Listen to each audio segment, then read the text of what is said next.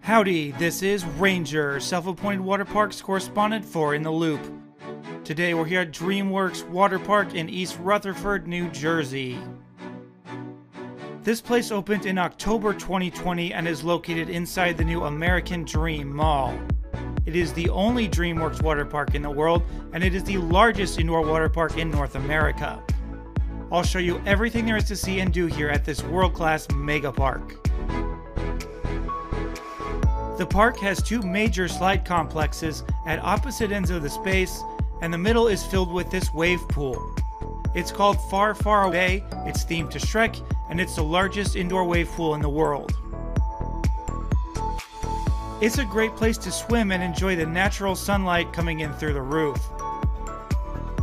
The waves are unique from other wave pools in that they are uniform and all the way across the pool. These waves behave more like ocean waves than what your typical wave pools will produce. There are actually videos of professional surfers performing on the waves in this pool. The waterslide towers are all marked with letters and shown on these maps spread throughout the park. Each slide is easy to find if you know its name, but seeing a slide and then trying to find the entrance for it can be a challenge.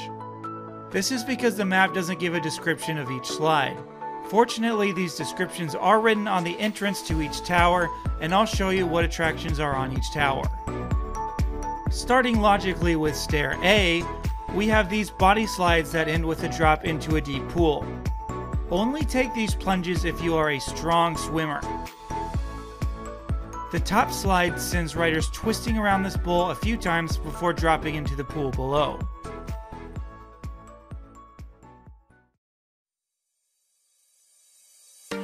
Stair B is home to two identical record-breaking slides. At 142 feet, these are not only the tallest drop slides in the world, they are the second tallest water slides in the world of any type. The slide entry capsules are entirely above the glass roof over the wave pool, and the path to the top includes a view of the Manhattan skyline. You enter a capsule and a trapdoor opens to send you on your way down this steep drop. You experience nearly zero gravity for a few heart-pounding seconds as you scream down at breakneck speed. It's the fastest slide I've ever ridden. Just kidding, Farouk is. But these slides are smooth though and don't cause friction burns on the run out. Also on Stair B is two more drop slides which are arguably even better than the taller ones. This purple slide offers a thrilling double drop with a moment of weightlessness. The green slide is a typical twisting drop slide experience, and it's among the best of its type.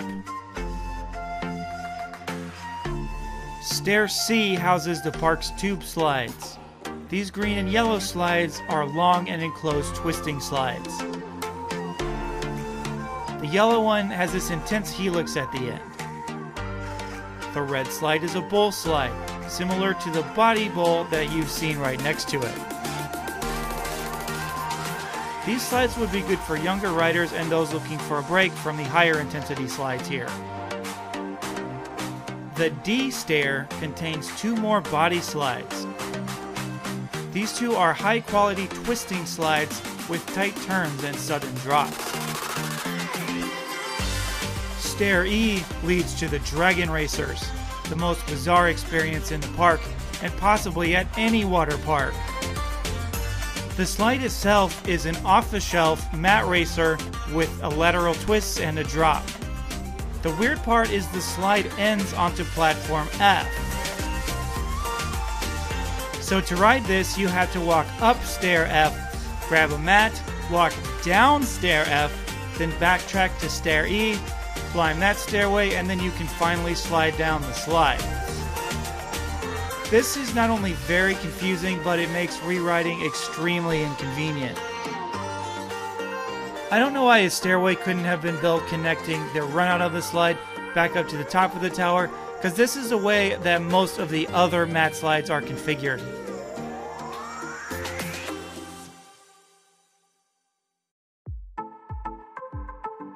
Stair F itself boasts toothless trickling torpedo, a water coaster. Fun fact, Toothless from How to Train Your Dragon is the only character to have a water coaster and a Mach-powered coaster themed after him. Groups of 2 to 4 sit in line in these rafts and make their way all the way around the park, ascending and descending several hills. The first half of the ride meanders a bit, but the second half of the ride picks up and is more intense. This large drop at the midway point puts the raft at top speed, and the 2 subsequent hills offer good airtime for a water coaster. The visuals are great too, as you get a tour of the whole park with multiple tunnels and a couple of visits from some characters. I recommend making this your first stop for the day, as Toothless is extremely popular and the line can get very long. Overall, this is good for a water coaster, but it lacks intensity and variety compared to the world's best. Stairf is also home to these cabanas that can be rented. As you can see, there's a bunch more on the other side of the wave pool as well. Those ones are more expensive and have better views and amenities. The final stair towers we'll look at is G and H, which offer a total of 3 Shrek-themed family raft slides. Shrek's Sinkhole Slammer, try saying that 5 times fast, is this ginormous tornado slide. Tornado slides are common, but this one is unique in that it is longer than any other version that I've seen. At the start, the raft will twist its way through the course for several seconds before this drop into the giant funnel. Afterward, the ride continues through a helix before hitting the exit pool. Swamp and Splash is another fantastic raft slide featuring 3 mini funnels. Raft slides with these features are incredibly rare. This one is better than the only other one I've seen, which is at Kalahari in Texas.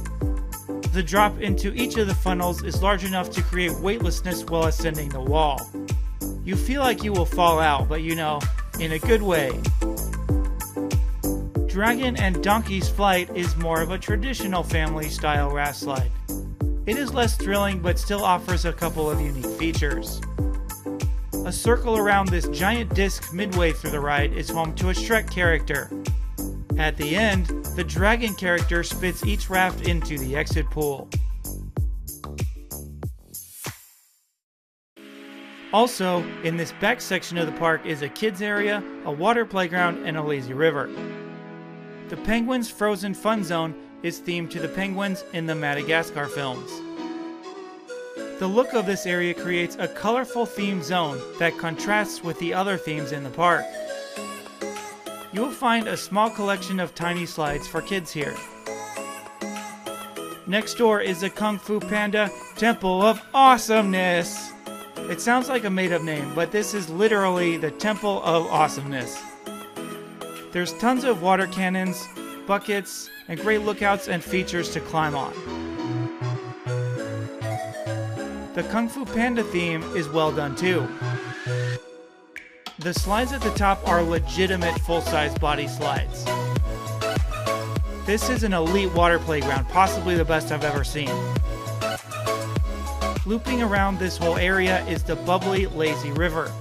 The website says it's the longest indoor lazy river in the world, but it's not really all that long.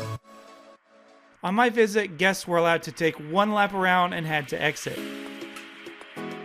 There's some great Shrek theming on the route in a couple of places. I also enjoyed the transition as it goes into the ice theme zone. The last ride on the tour is by the entrance, and it's the Soakin' Safari. This is a surf simulator, but unfortunately it was closed on my visit. It's too bad too, because this model is different than the Flow Rider models I am used to seeing.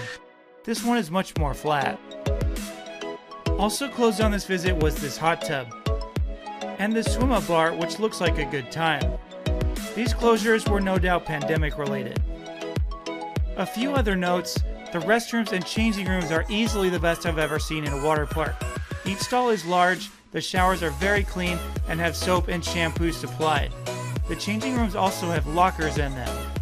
There are also lockers in the hallway after exiting the changing rooms. We opted for these tiny $12 lockers by the rides though. The theming around the rides was impressive for a water park. I also like the bright colored tables and chairs. A few of the corners of the park felt very desolate though.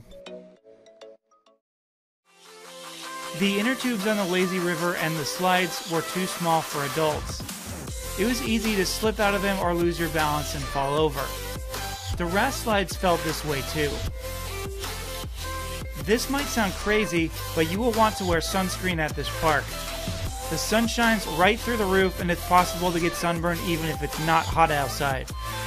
Otherwise, the temperature of the park is extremely comfortable due to the advanced and highly efficient AC system. Great temps for 365 days a year are one of the biggest reasons to come visit. There is a limited selection of food and beverage available inside the park, but nothing particularly noteworthy. What is noteworthy though is that readmission is not allowed.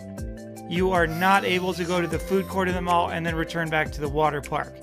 This might not just be a pandemic policy either. The elephant in the room is the Shrek-sized price of the entrance tickets. Our Sunday visit was $115 per person plus taxes and fees. I'm not going to sugarcoat it. This is the most expensive water park ticket in North America, and a family of 4 is destined to spend over $500 on a day trip here. Tickets are cheaper on non-peak days, but start at $89 as of June 2021. Dreamworks Water Park is a premium experience though. You're getting perfect weather 365 days a year, a deep collection of world-class raft slides, record-breaking drop slides, a water coaster, an exceptional wave pool, and great facilities, all of which make this the most complete indoor water park in North America. It will likely take 4 to 6 hours to ride everything just once. I don't think Dreamworks stacks up well against other top-rated outdoor water parks, but this is still a world-class facility. Whether or not this is enough to make up for the Shrek-sized entrance ticket prices is really up to your discretion. I will say there was no shortage of people willing to pay these prices on the day that I went. Be sure to check out our other videos from American Dream, as we also have a full mall tour and reviews of Nickelodeon Universe Theme Park and Big Snow Indoor Ski Slope. Thank you for watching this review of Dreamworks Water Park. Be sure to subscribe and follow us on all the social media links listed below, and I'll catch you next time. This is Ranger signing off.